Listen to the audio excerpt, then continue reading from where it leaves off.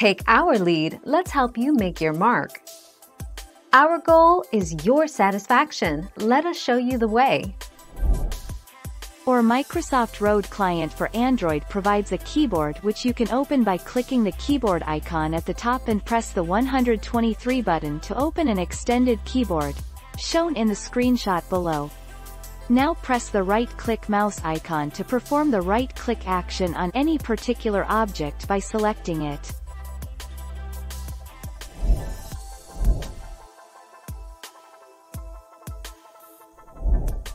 Take our lead.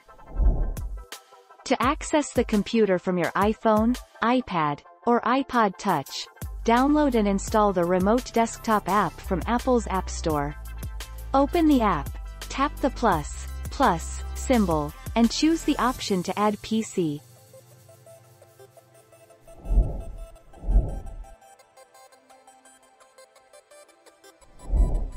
Take our lead.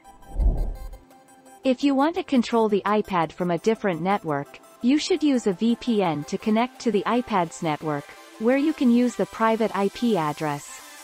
Next, you need to install a VNC viewer program on the device you wish to remotely control your iPad from. Thank you for watching. Please subscribe and hit the bell notification.